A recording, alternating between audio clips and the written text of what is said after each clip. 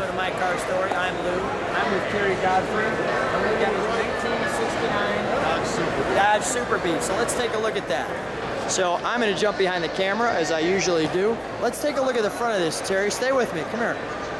Come right with me. How long have you had this thing? I've had this car 13 years. That is gorgeous. You gotta love this color.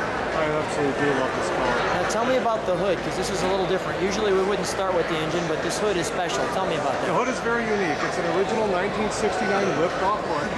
This hood was part of the A12 package on the Super Bees. This hood came with a 446 pack. Very rare limited cars. Didn't come out until the mid-model year in 1969. So that's the way the hood worked. That's exactly the way the hood worked. There were no hood hinges. This hood lifted off with 4 pins. Let me get the details over there. You making one? To see it. Let's walk around the side and get the side of this car.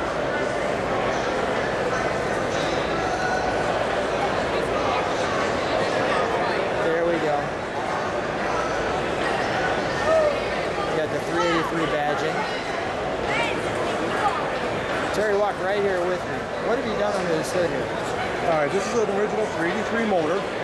It's a nostalgic build, as I would call it. It's a factory forged crank, factory forged rods, 30 over. It's got a lot of head work on it. It's got an Indy cylinder heads intake and a 950 Howard. Okay. Motor puts out 450 horse at the crank. 450 horse. I get the feeling it moves okay. It gets out of the way. It gets going. The wonderful Super B logo. And here's the back of it. I think this car has a tremendous tail. That's a wonderful look, isn't it?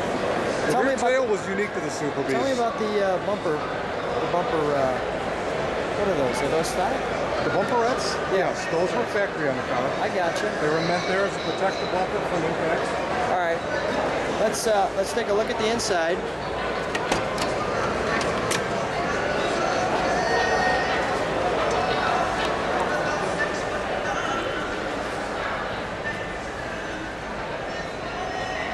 Tell me about that shifter.